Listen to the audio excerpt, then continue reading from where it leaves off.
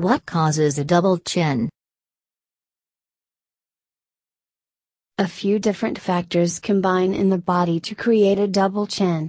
Understanding these factors may help with understanding ways to get rid of the double chin itself.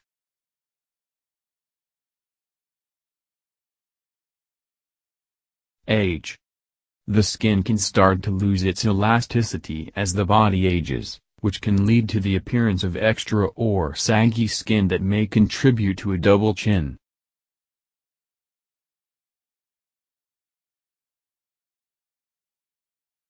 Diet and weight. While weight gain is not always the cause of a double chin, it can contribute to it. A diet high in calories, processed foods, and unhealthful fats may influence weight gain and a double chin as well.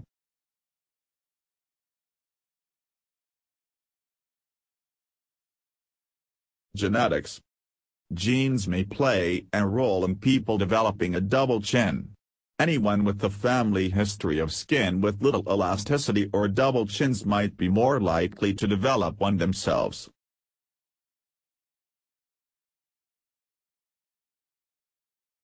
Posture. Poor posture can weaken the muscles of the neck and chin. This may contribute to a double chin over time, as the surrounding skin loses its elasticity when the muscles are not used.